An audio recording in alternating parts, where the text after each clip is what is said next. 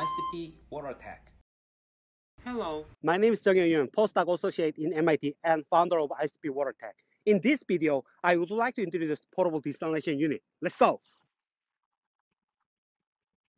Needless to say, we are facing a water crisis due to climate change and our own human activity. 785 million people lack access to safe water. Every 2 minutes, a child dies from a water-related disease.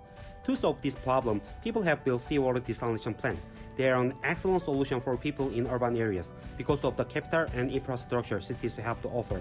However, what about people who live in places where desalination plants cannot be built?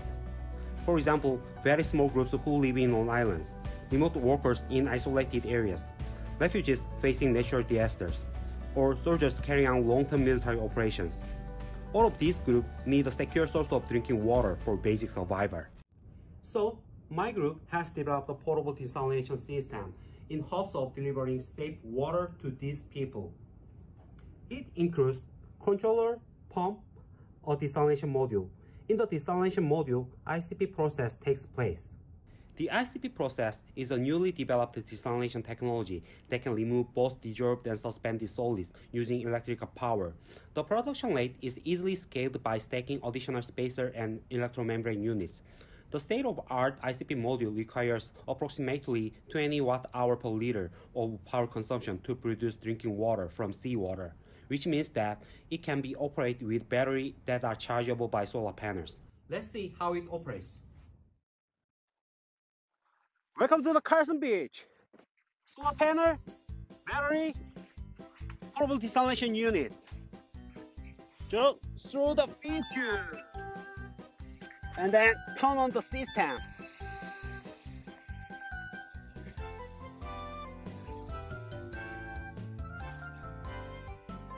Collect the water.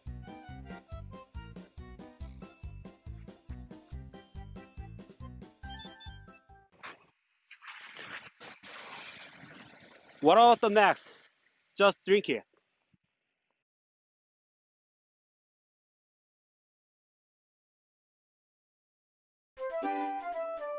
ICP Water Tech.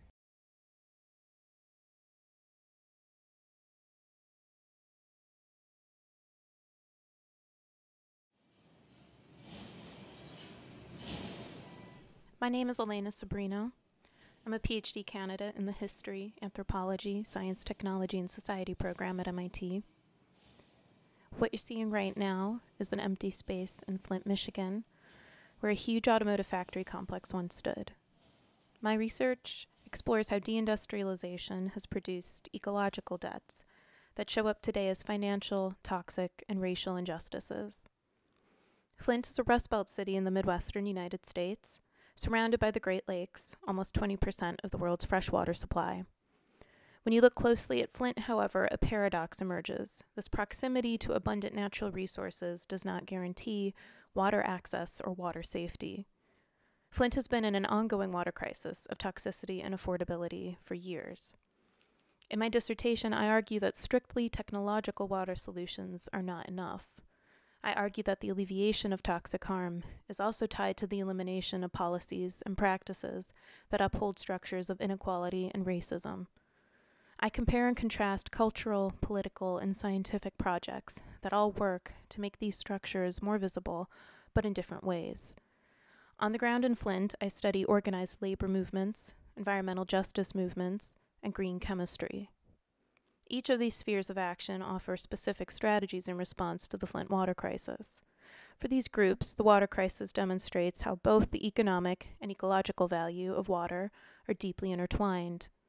By examining the aims, promises, and limits of these three communities and their approaches to water solutions, my dissertation offers an account of how the categories of the economic and the ecological are themselves opened up to social transformation and contestation.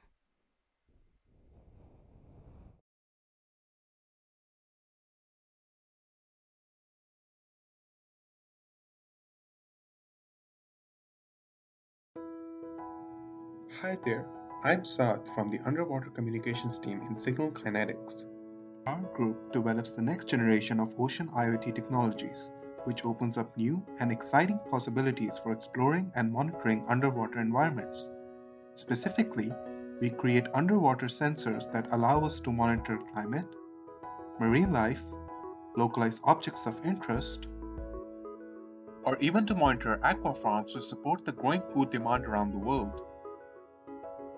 What's more, well, you can do all of this in a power efficient manner since our sensors don't require any batteries.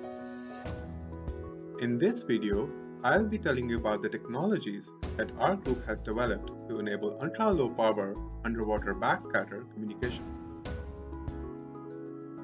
Let me tell you about some of the challenges in building these technologies.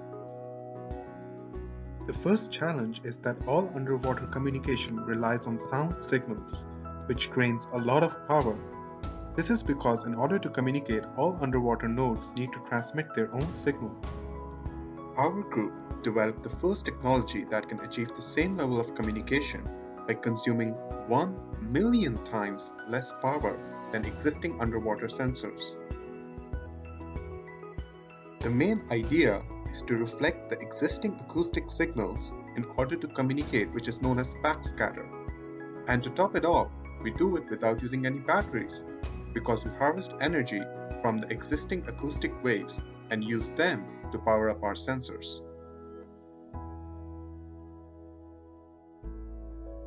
This is not all. We used this technology and showed a communication range of 10 meters and a throughput of 3 kilobits per second, which is sufficient to monitor ocean vitals such as temperature and pressure. This year, we built a new transducer which gave us 6 times improvement in throughput and 5 times improvement in range. We tested our system in the Charles River and got promising results. We are very excited to explore these technologies in the future, and we hope that our work will help to revolutionize the ocean IoT domain. Feel free to reach us if you'd like to learn more about the technologies. Thank you for watching this video.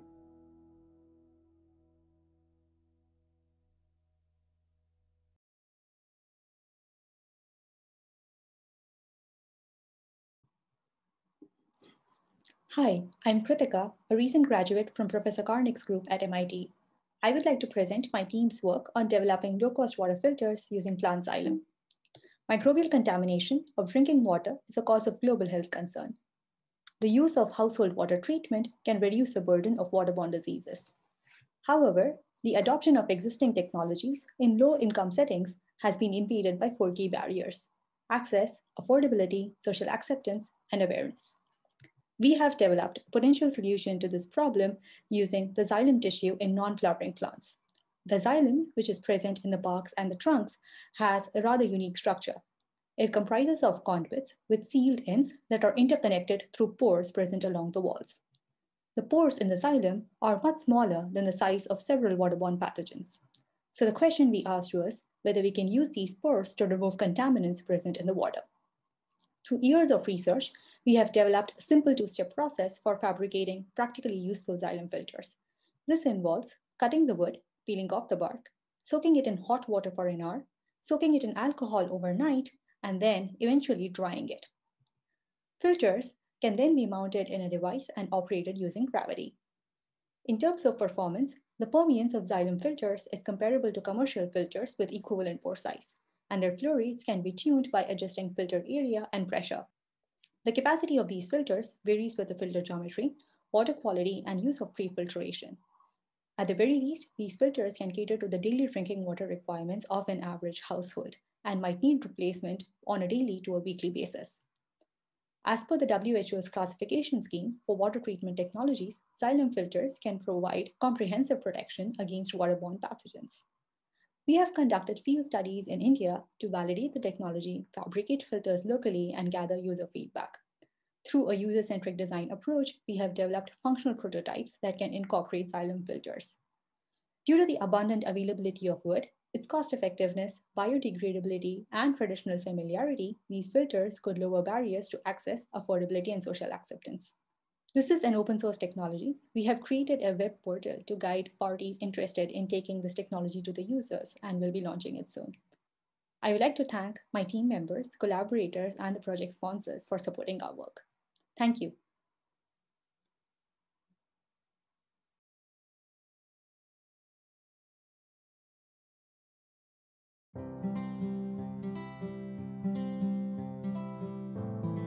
Heavy metal contaminants in water, including arsenic and lead, occupy 4 of the World Health Organization's 10 chemicals of major public health concern for their threat to human health.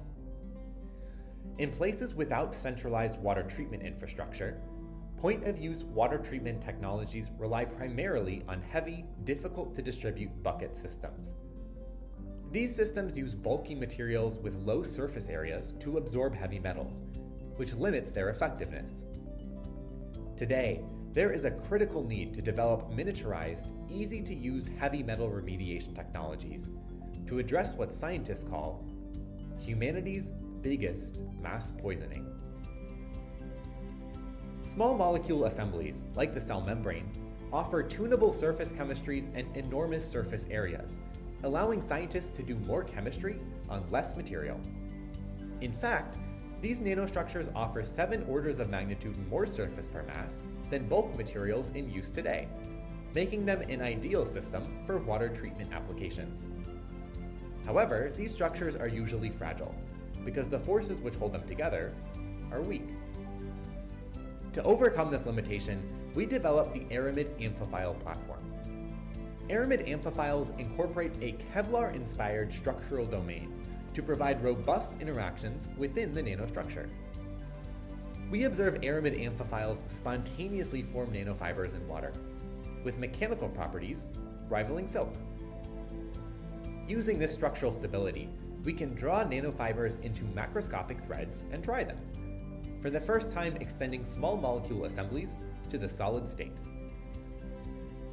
To use the aramid amphiphile design to remove heavy metals from water, we designed their surfaces to have an extremely high affinity for contaminants.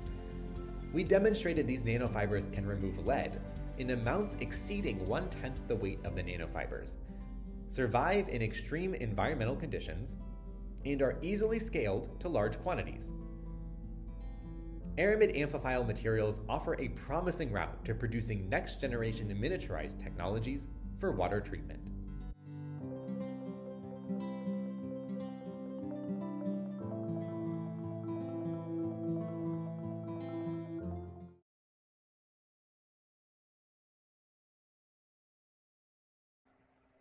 Hello and welcome to this video.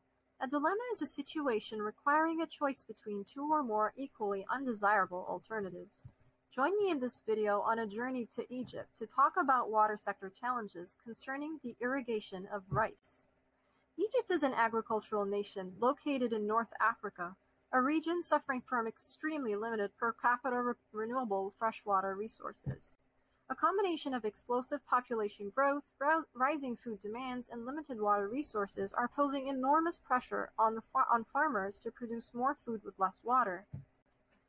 Rice is a good example of this dilemma. It's a staple food in the Egyptian diet, an important source of employment, and a strategic food security crop with great ecological value.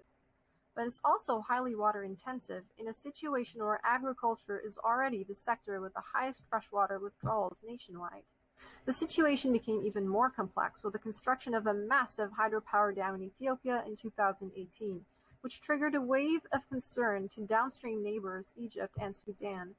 Rice became the immediate target of water rationalization policies that mandated cuts of over 50% in cultivated areas. However, farmers did not comply, leading to forceful removal of cultivations by state officials. While many initiatives scrambled to devise technical solutions, this project was more interested in understanding why the new water policy was not working. To answer this question, I spent months visiting rice fields, research centers, reviewing policy documents, and interviewing various stakeholders. I was able to identify 3 cases for in-depth analysis. Mapping was instrumental in finding out why farmers did not comply. Through combining different layers of analysis, an interesting correlation between population density, poverty, and incompliance was observed. Interviews further revealed that most farmers in these dense areas cultivated rice for subsistence out of poverty. Mapping also helped identify discrepancies between different scales of action, In other words, reductions were allocated collectively without accurate reflection of water district divisions on the ground. In summary, the project indicates that the policy did not achieve desired results because socio-economic conditions and implementation factors were not properly addressed. The project hopes to highlight the importance of policy analysis in addressing water sector challenges in irrigation, particularly in the coming years as pressures on water for irrigation continue to mount. Thanks for watching.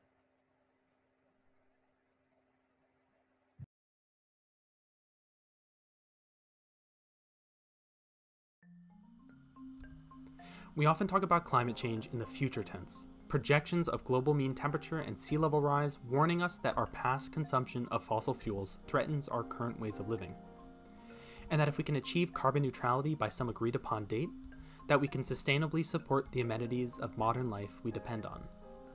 But in 2021, as we emerge from the warmest decade on record, on the heels of unprecedented climate-driven disasters that threaten basic access to clean water and electricity, it should be obvious that the climate has changed, and that the language of our sustainability goals tends to ignore the billions of people already suffering.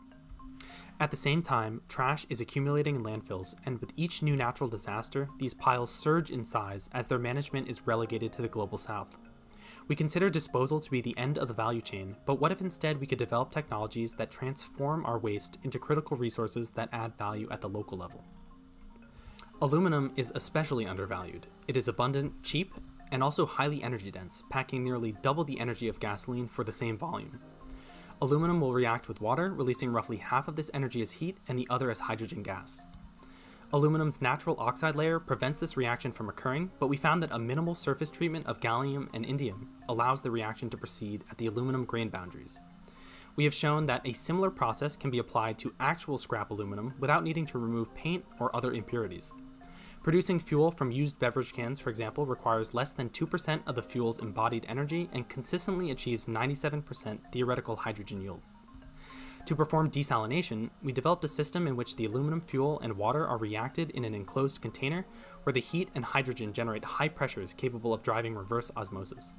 We can then produce electricity from the hydrogen via a fuel cell or internal combustion engine, and once complete, the gallium and indium used to activate the aluminum can be recovered to generate new fuel, and the cycle repeats. The reaction's aluminum oxyhydroxide byproduct is itself a valuable commodity due to its various industrial uses.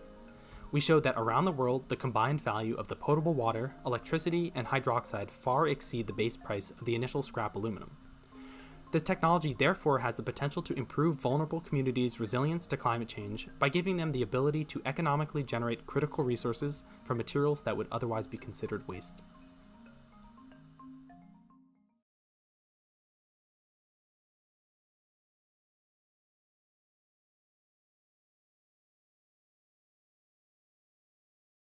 Hi, my name is Hillary Johnson, and I work on inventing mechanisms and tools to improve the efficiency of centrifugal pump systems. Pumps are integral to your daily life. Centrifugal pumps move fluid through our industrial and municipal systems, including clean water distribution, wastewater treatment, crop irrigation, and pumped hydro energy storage. Centrifugal pumps consume 6% of total US electricity each year, equivalent to the annual energy output of 56 Hoover dams. Currently, a significant source of inefficiency is that pumps have limited adjustment to meet the demand for variable flow in these applications. The Department of Energy estimates that 10 to 20% of energy could be saved by operating at the best efficiency point. Using fluid fundamentals and experiments, I showed that varying the pump geometry in response to fluctuating flow enabled best efficiency operation across a range of flows. Then, using precision machine design principles, I invented a dynamic pump mechanism which expands the pump during higher flows and contracts during lower flows. Our patent-pending mechanism adapts to the optimal geometry for best efficiency. The current prototype I'm testing enables a 6x increase in operational range.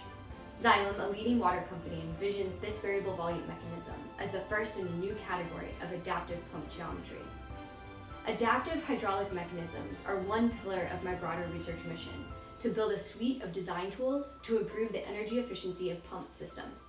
My work includes analytical tools to calculate a pump's lifetime efficiency operating with variable flow demand, articulating the fluid dynamic fundamentals of entropy gain and energy loss in pumps, and developing statistical and machine learning tools to analyze large wastewater pump data sets. I quantified immediate actions for a major utility to save 800,000 kilowatt hours annually, leveraging my tools on 32,000 data points from 10 2,600 kilowatt pumps. Working at the water energy nexus, I see how climate change mandates efficient, adaptable, and resilient pump systems. I strive to build analytical tools and invent new technology with potential for terawatt scale. A hearty thank you to my advisors and partners Xylem for your collaboration.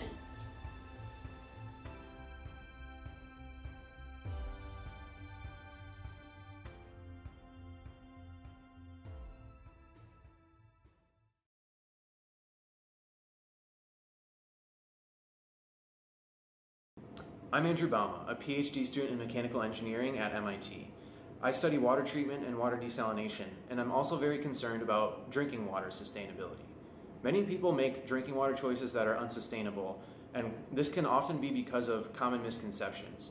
After talking to a lot of people about their drinking water choices, some common reasons mentioned for choosing one drinking water choice over another include cost, taste, and health and safety concerns. With help from the MIT Water Club, I set up a booth at the MIT Water Night and again at the Cambridge Arts River Festival to talk to anyone and everyone about water choices and to shed some light on the impact of bottled water. A few key facts. In terms of health and safety, both bottled and tap water are very safe, although they are tested by different agencies and tap water has stricter testing requirements. Bottled water can cost 1,000 times more than tap water and can take 1,000 times more energy than tap water to get from the source into a bottle, shipped, chilled, and into your home. Globally, there are over 1 million plastic drinking bottles sold every minute. Most of these will end up in landfills or in the ocean. Now, all of this is great, but there's still one big reason that a lot of people claim is the reason they choose bottled water over tap. Taste. So in addition to highlighting some of these stats, we also set up a blind taste test. 4 identical jugs, 4 kinds of water. A premium bottled water, Evian. A basic bottled water, Poland Spring. Good old Cambridge tap water, and the wild card, recycled wastewater. We can throw facts at people all we want, but sometimes hearing stats doesn't have the same impact as having a taste for yourself. So we asked people to try to guess which jug was which and to tell us which was their favorite. When we asked people to guess which was which, only 11 out of 242 people guessed all 4 correctly, which is about what you'd expect if you were picking randomly. In terms of taste, the top tasting water was a tie between the premium Evian water and recycled wastewater. The lower end bottled water and tap water tied for 3rd and 4th, just behind the top 2 vote getters. When we asked people what their favorite was, probably the most common response was, I don't know, they all just taste like water. So in conclusion, drinking bottled water has a destructive impact on the environment. It costs a lot more than water from the tap. It uses a lot more energy to get to you, and if you're like most people, you probably can't taste the difference. Tap water is safe, cost-effective, sustainable, and it tastes like water.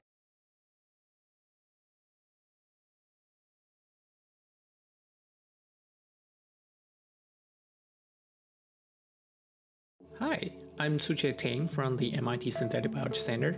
Today, I would like to share with you a project I've been working on to build a water-secure future. Water quality monitoring is very important. However, current water sensing technologies rely on expensive equipment and trained professionals. There is a need for cheap and portable alternatives for uses in resource-limited areas. In nature, plants and animals grow functional materials, such as leaves and skins, that can sense and respond to water quality changes. Can we engineer and replicate these materials in a cheap and sustainable way? For a very long time, scientists have been dreaming about growing a house or even an iPhone from engineered microbes. However, the best technology today can only produce a biofilm that's thinner than a piece of paper. Inspired by the fermented tea drink kombucha, we created a synthetic symbiotic culture of bacteria and yeast, SYNSCOBY, that can grow 1,000 times more materials for water quality sensing. Inside SYNSCOBY, we have bacteria that can produce a lot of cellulose, which is what makes up trees and paper. We also have yeast cells, which are commonly found in beer and bread, that help with the bacteria's growth. We use genetic circuits to make the E-cells into biosensors for water contaminants, just like how we run computer programs. We make a library of Synscopy materials that can sense water pollution and remove contaminants. By making metal binding proteins, you can make filters for heavy metal removal. Under an electronic microscope, the E-cells look darker due to copper accumulation. All you have to do is put in a piece of Synscopy into tea and sugar and leave it on your kitchen table. Synscopy will grow into a smart filter in 3 days. This is as easy as making kombucha tea, so all of the 800 million people without clean water can grow one at home. We envision Synscopy to be directly applied in developing smart filters, packaging materials, self-cleaning textiles, and materials for biomedical uses in the near future. Synscopy, a sustainable technology for growing smart sensors at home.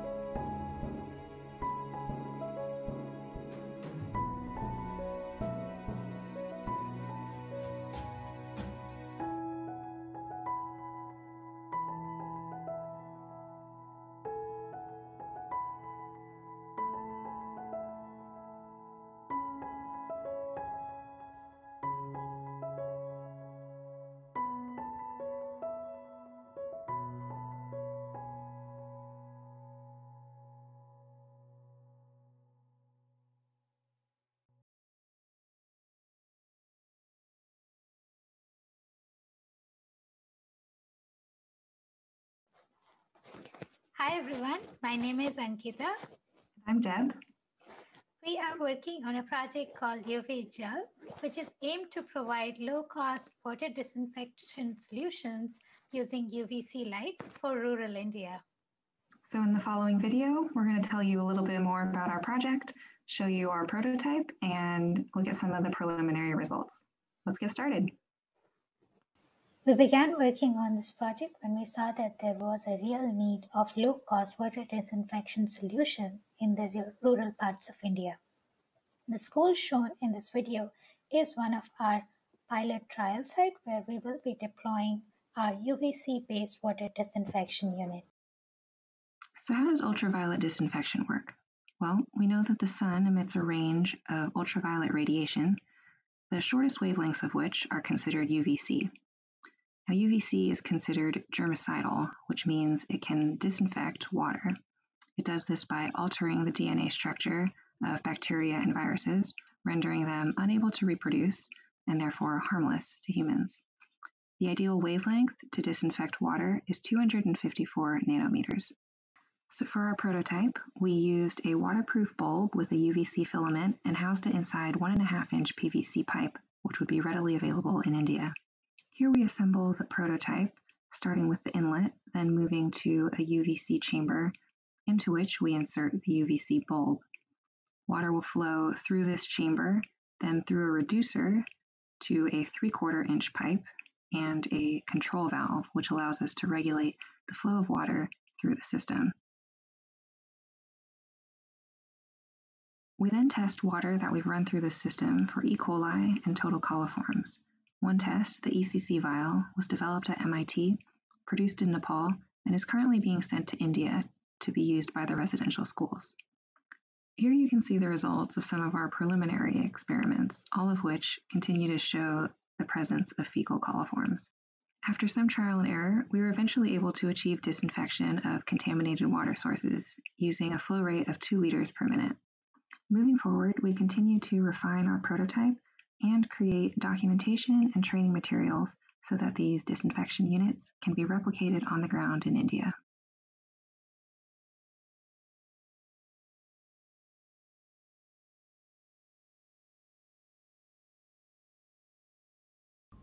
By 2050, 6 billion people will lack access to clean drinking water. Why?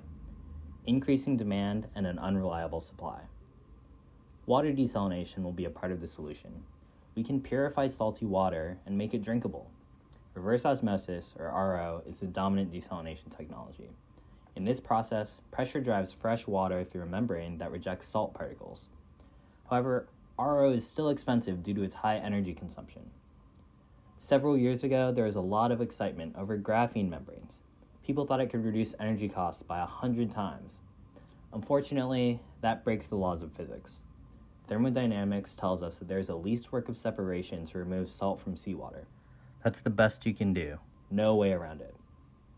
At MIT, we've been developing a new RO process, batch RO. It doesn't reduce energy by 100 times or even 10 times, but remember, that's not possible. It could make water desalination more affordable and sustainable. So our research group started exploring this idea. Emily wrote a model to predict energy consumption and water production. She and other students also invented a bladder-based batch RO system. Their results showed that batch RO could save 20% energy. But this was still just an idea on paper. Would the design work? Were the models accurate? My team got this batch RO prototype system up and running. We also confirmed the accuracy of batch RO models. With most technologies, real-life performance falls short of theoretical expectations due to practical losses. So we investigated the practical losses in batch RO.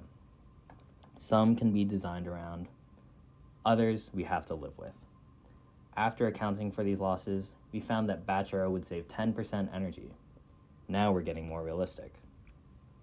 At the end of the day, it comes down to money. Will batch RO help someone make money or save money? If the answer is yes, there might be a business opportunity. What next? Exit the lab and spin out. Tough tech startups work to bring promising technologies to the market. It's a long and hard journey, and most fail to cross the valley of death. Why do so many try? It's the best shot of getting technology out of the lab and into the real world where it can make an impact, helping to address the problem that motivated these researchers from day one.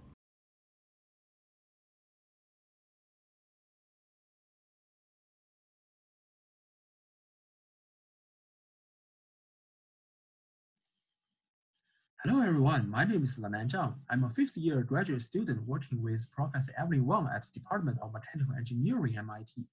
My research is about developing the ultra-high efficiency solar desalination technique to address the water shortage. As you may know, the water scarcity is a severe global challenge, since a huge number of the world's population is affected by the water shortage problem as shown in this picture. For this reason, the clean water supply and thermal management had become one of 17 Sustainable Development Goals launched by the United Nations in 2018.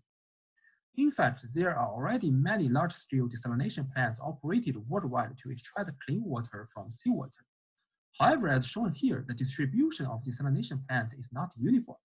This is because such large-scale facilities require centralized installation and well-established infrastructure, which is actually inappropriate for the applications in rural areas and off-grid regions.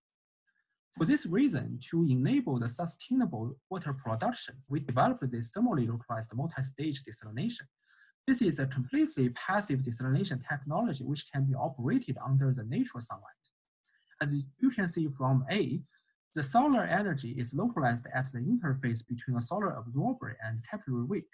The liquid water is passively driven by the capillary weight and evaporates. After vapor condensation, the clean water can be collected, and the latent heat released during the vapor condensation can be reused by the following stage to drive more evaporation through this multi-stage architecture, as shown in B. By using this technique, it is possible to achieve manifold enhancement of the water production rate. Driven by this idea, we developed a 10-stage prototype as shown on the left-hand side. This prototype is based on simple materials such as nylon frame, paper towel as an evaporator, and alumina as a condenser. The total material cost of this unit is only about $1.5. As shown on the right-hand side, we operated this prototype under the natural sunlight, where we demonstrated a record high solar vapor conversion efficiency and water production rate above 5 liters per meter squared per hour. We hope this technique can be useful for the sustainable water production solution. For this project, I would like to acknowledge Professor Wang and MIT J-WAFS Fellowship support. I would also thank my collaborators from our lab, from Professor Ruju Wang's group at Shanghai Jiaotong University and Professor John Linhart's group at MIT. Thanks for your attention.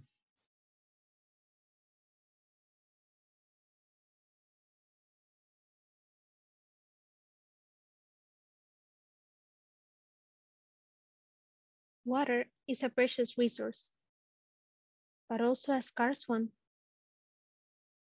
Despite this scarcity, we continue to pollute it, and its overall consumption has not ceased to grow.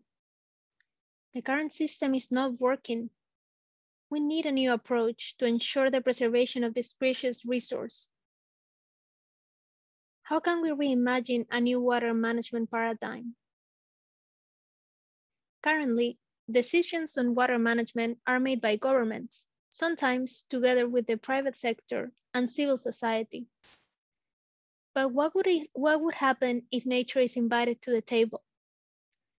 What would happen if nature is made a subject of rights? These are the type of questions that we are trying to answer at MIT. On one hand, we're looking into the legal implications that making nature a subject of rights will have, triggering change in our current system. We're also looking into the ways in which this paradigm can contribute to the design of adaptive water management plans that will prevent conflict at the community level. Finally, we want to explore how does this further strengthen the already existing research on complex systems approaches to water management. The potential for impact of this research is multifold, as it challenges our current assumptions and approaches to the management of water. This research has the potential to provide new ways of ensuring the sustainable development of our communities while ensuring the protection of nature. It will contribute new sought-after answers to questions on the implications that adopting this paradigm has in practical terms, and will untap new frontiers in the journey towards a more holistic approach to decision-making that is truly sustainable in the long run for us as humans and for our planet.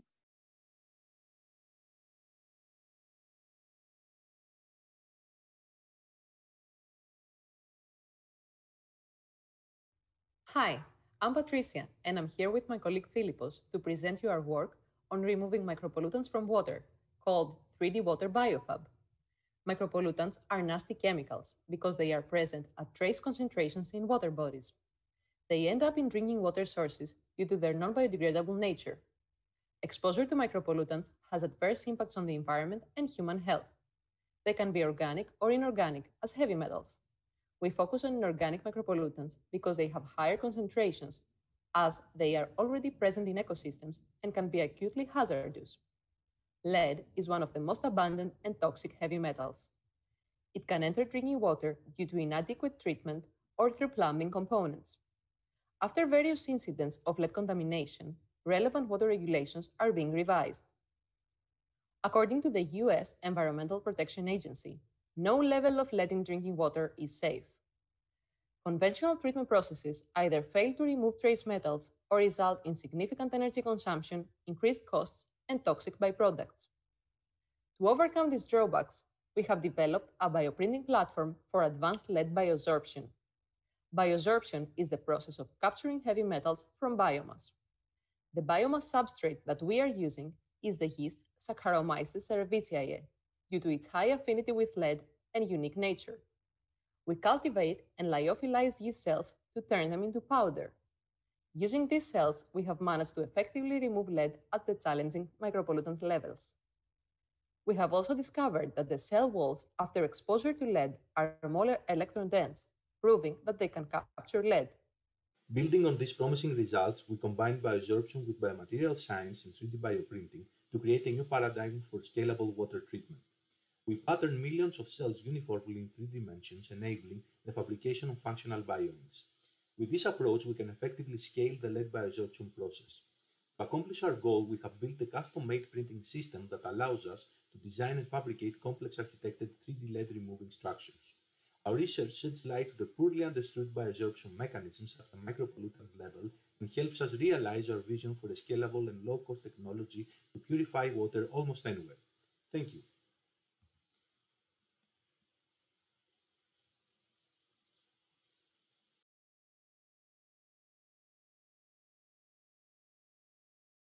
Hi, my name is Grace Connors, and I researched the best way to combine renewable energy with groundwater desalination. Groundwater is growing more saline as aquifers around the world, including here in the US, are being over-extracted to keep up with water demands of the growing population. In the same areas where groundwater is being over-extracted, there is an excess of solar energy. Because groundwater desalination happens inland, there is a need for high recovery desalination solutions to minimize brine production. One potential solution is photovoltaic electrodialysis, or PVED. ED has a lower specific energy than RO at lower salinities more typical of groundwater. The challenge is that a typical solar irradiance profile looks like this, but the power demanded by a batch electrodialysis system looks like this. The pumping power, shown in blue, is constant throughout the batch, and the energy required to move ions is higher at the beginning of the batch, where the concentration is higher, and as the concentration decreases, so does the power needed for ion removal. When we overlay the two, we end up with this. There is a total mismatch between the power supplied by the solar panels and the power needed by the desalination process. In order to rectify this, we implement time-varying control to achieve this.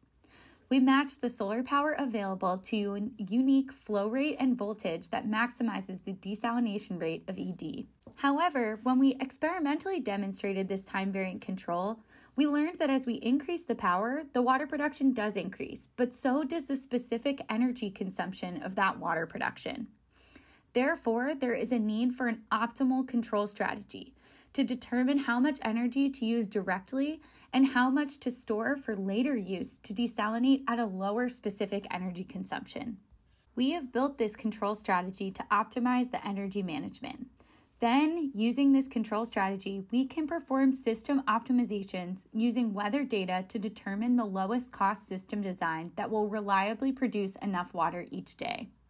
Therefore, we can design systems tailor-made for the geography and local context. We have shown that by using the system optimization design tool, we can design systems with a lower levelized cost of water and 100% reliability as compared to on-grid RO systems. Through an improved control strategy and design optimization, I hope to improve the reliability of renewable energy desalination.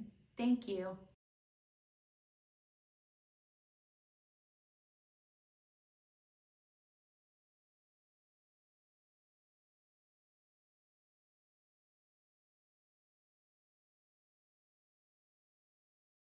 With the intensification of aquaculture, disease outbreak are one of the most significant threats to a successful and sustainable marine production. We are predicting and preventing diseases in aquaculture by monitoring the marine microbiome. Seaweed has a potential as a sustainable food for feeding the growing world population. As it grows, it absorbs carbon dioxide from the atmosphere and the ocean, acting as a carbon sink fighting against climate change. When combined with existing fishery, it can absorb excess nitrogen runoff, preventing dangerous algae bloom, and protect our coastal habitat. Disease, pests, and climate stressors are major challenges to seaweed farming, especially for small shareholders where their entire crop can be wiped out by a disease outbreak within weeks. A particular devastating disease, known as the ice disease, causes an ice-like appearance. Once it is noticed, the damage is already done. It has the potential to wipe out the entire crop within 24 to 48 hours. It is caused by opportunistic bacteria that infects the host. Our project is to develop a low-cost device to detect and prevent diseases before it affects the livestock. And we're doing so by monitoring the microbiome. In a healthy microbiome, harmful bacteria is kept in check by the other microbes. However, when the host is packed in a crowded environment or when an unexpected climate stressor occurs, it gives opportunity for the harmful pathogen to multiply and grow and infect the host. We plan to monitor and find the moment when the host and the microbiome is in danger of being overrun, and we're doing so by using digital holographic microscope to monitor the population and the distribution of microorganisms. With the 2D holographic images, we're putting it through a machine learning network that creates a representation. We're determining the relationship between the microbiome and the health of the livestock. Our system will be non-disruptive and real-time, and also physically and economically scalable. If any area is showing a potential danger to outbreak, we will be able to alert a farmer and take preventative action. We are combining the monitoring system with a set of environmental sensor and a communication platform. We are looking forward to the in-field deployment and the implementation of our system by the end of the year. The insight application could potentially benefit the entire aquaculture industry and move us towards a more sustainable ocean.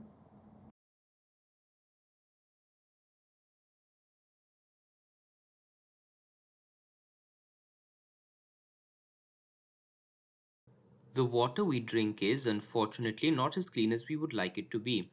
We now know that water which might otherwise seem clean actually contains emerging contaminants which are toxic to humans over long periods of time. These contaminants or micropollutants come from many different sources, and, not being very soluble in water, are typically present in low concentrations. Some of them have become infamous in recent times, but unfortunately, there is no good solution to this problem. The main method used to eliminate micropollutants today, activated carbon adsorption, typically eliminates only 30% of the micropollutants present in water. It is also unsustainable and carbon intensive, requiring high temperatures to produce and regenerate. We at the Doyle Lab have been working on developing a new material to remove emerging contaminants from water in an affordable and sustainable way. Thinking about making a cleaning agent, we were inspired by common soap. Soap contains long molecules called surfactants, which have a hydrophilic or water-loving part and a hydrophobic or water-hating part. These water-hating parts tend to stick together and avoid contact with water, forming aggregates called micelles when water is added to soap. In fact, this is how soap works. The hydrophobic micelle cores help carry away oily substances that don't mix well with water alone. We created polymer gels to which these micelles are chemically bonded. Water flows through, micropollutants which aren't very water soluble latch onto the micelles, and we get clean water. Molecular simulations helped optimize the design to improve the amount and speed of pollutant removal. This is a clean way of purifying water and produces no wastewater like that produced by reverse osmosis. Our materials remove more micropollutants than activated carbon, faster than activated carbon. These materials can also be regenerated at room temperature with inexpensive chemicals and be reused. All this has given us confidence that this is an affordable way of cleaning water. We have also been interested in scaling up this method, designing and creating industrial units that clean large volumes of water at low cost. So far, we have been using microfluidics to make millions of tiny polymer particles, much smaller than a penny, to speed cleaning of batches of water. Thanks to everyone in the Doyle Group, J-WAFS, MGHPCC, and MIT.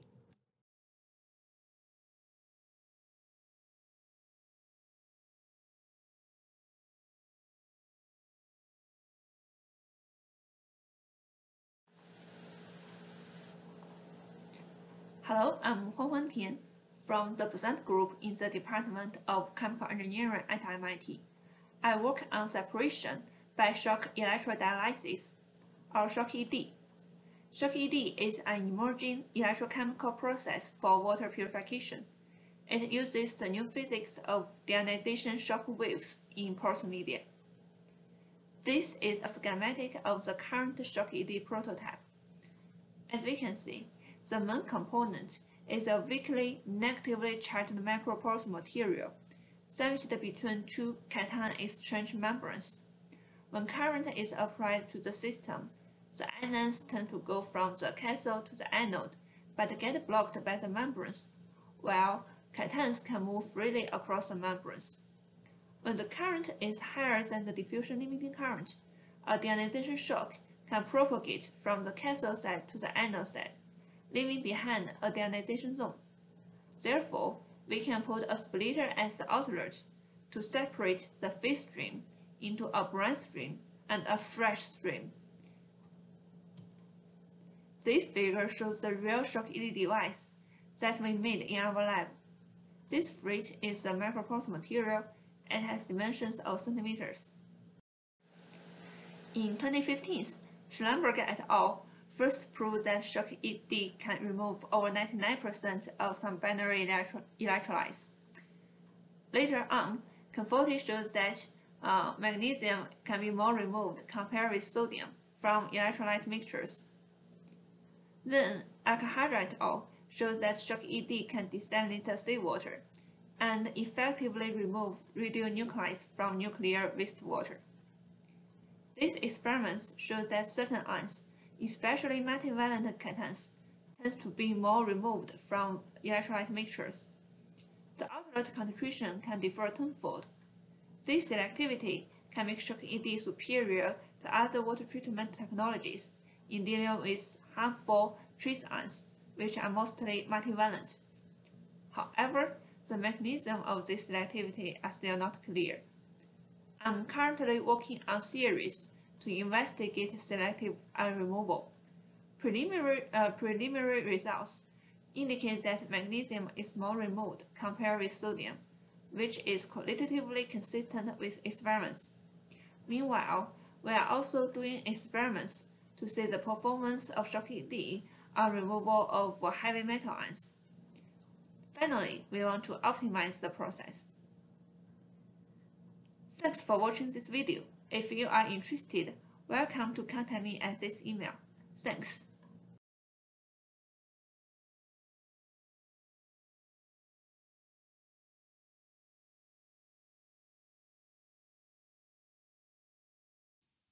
I'm Jonar Spielberg, a fifth-year PhD candidate in the International Development Group at MIT DUSP, and today I'll present a brief overview of my research on the topic of water delivery in challenging environments, which J-WAFS has generously supported. Rapid population growth over the next few decades will likely require doubling agricultural production. Doing so sustainably will demand using water efficiently, or what's been called more crop per drop. This becomes all the more imperative due to climate change, which alters water availability, among other things. In places like Senegal, a coastal Sahelian country in West Africa, farmers face numerous environmental challenges. These include, among others, desertification, saltwater intrusion, and irregular water availability. Smallholder farmers in particular remain vulnerable to climate risks and face significant resource constraints.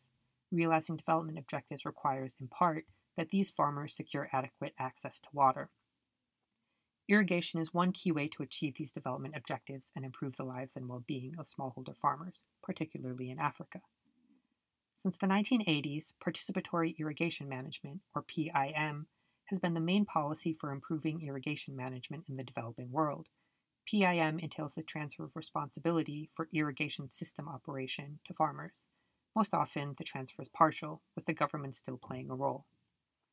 After more than 4 decades as a principal policy, however, evidence on the effect of PIM reforms is largely inconclusive. This is in part because most research privileges looking at formal rules and regulations, which overlooks the people and processes that actually constitute PIM.